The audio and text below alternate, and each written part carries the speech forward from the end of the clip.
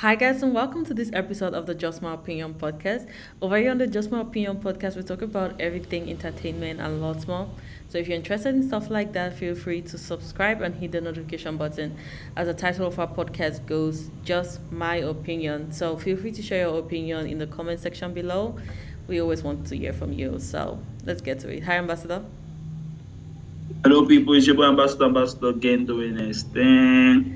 Okay, so today we are going to be talking about 237 artists on tour, the reality, what's happening behind the scenes. So we have this article from Next Dim Empire, which says artists are silent about the torment they undergo during their tours abroad. It is a milestone for every artist's career to be booked for a tour in Europe or America. It comes with exhilaration and a sensation of accomplishment that your music has traversed continental boundaries. Okay, it has become very competitive in such a way that an artist who is not going on tour in the US or Europe is considered inferior or an underachiever. Traveling and performing abroad has become a barometer to gauge the success of artists in Cameroon.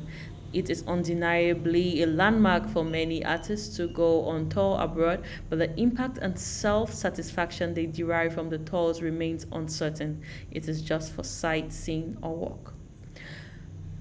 Show organizers are doing a laudable job to invite Cameroonian artists.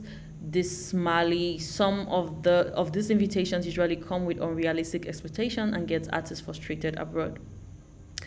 Poor logistics, no tour manager, unprofessional booking agent, and limited budget to pay the artists' bills are some of the problems they face.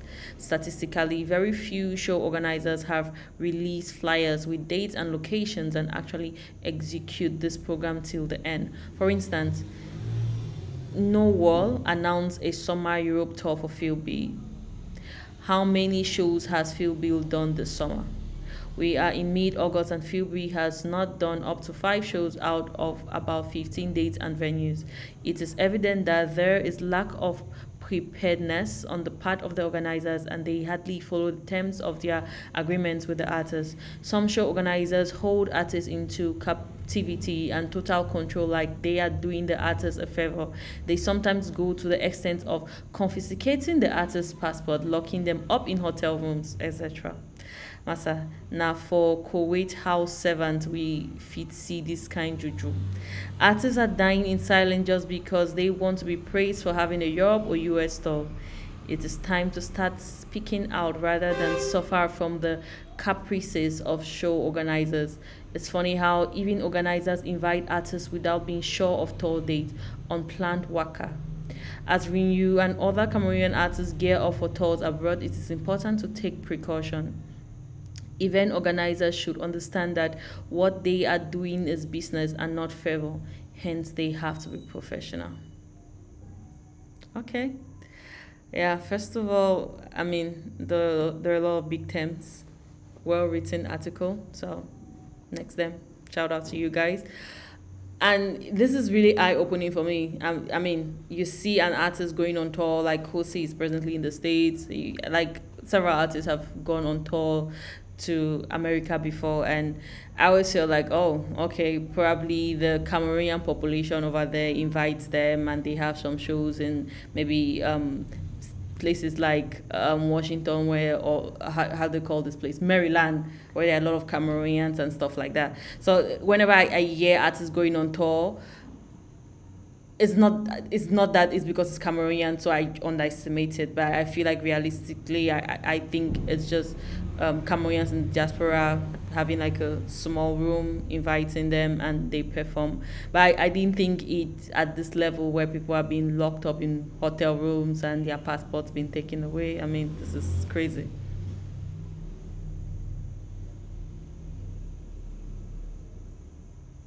So, I don't know. Two things that come to mind for me is these two pineapples that we used to have when we were growing up. Is if you don't arrange your house, all the neighbors' children come and play football in your own house. And then also they say secret the key cocoa, I go so key coffee.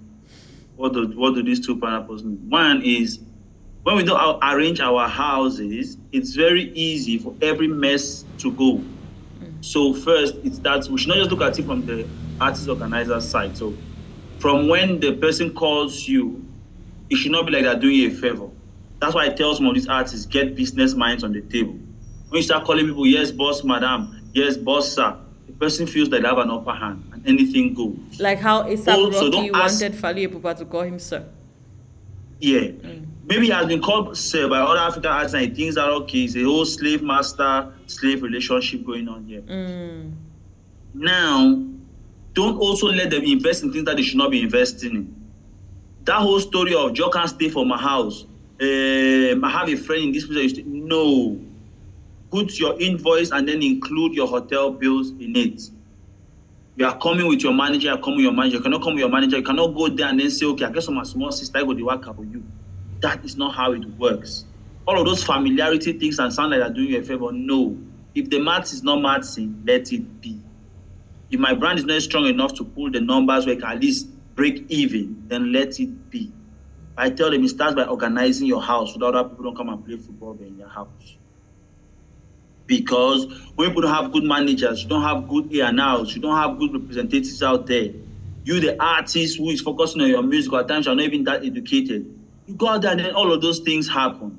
And when we start complaining, just don't look at it. So if people always say, if you as you give yourself, that's how they're going to take you. So if you come cheap, you come easy, weak bargaining power, some of those things sound like favors, it's good, but it's also weakening your brand or your negotiation power. You should stand your ground. Secondly, when I talk about coffee, cocoa is, I don't see enough solidarity behind this issue. I think it's coming up now because of what has happened to Philbit. Philbit has been, his passport has been collected by an event organizer in France. The back end of the story here and there. I think that more artists should stand up. Even if the whole older generation artist organization is not standing up, we have all the people like Wax Days and the Salatiers and the Stanley Enners who should not only make posts, but they should make legal moves to back him up. Let him feel like he's coming from somewhere and there's some people behind him. Because as I said it, when they are finished dealing with the Philbits and the rest, they'll start also trying to deal with the Stanley Enners and the rest. When they are, so as soon as they say, when the things knock on your neighbor's door and you don't open your door to help your neighbor, when they're done, your neighbor, they'll come to you somehow, some way. So those are the two things I was talking about there. For me, the even stronger one is organizing your industry. Right now, that's my main focus in the industry. I'm trying to build bits and pieces here and there to have a solid structure and a solid music ecosystem. Because till that is done, all of what we are doing is child's play. We'll have some simulation of success.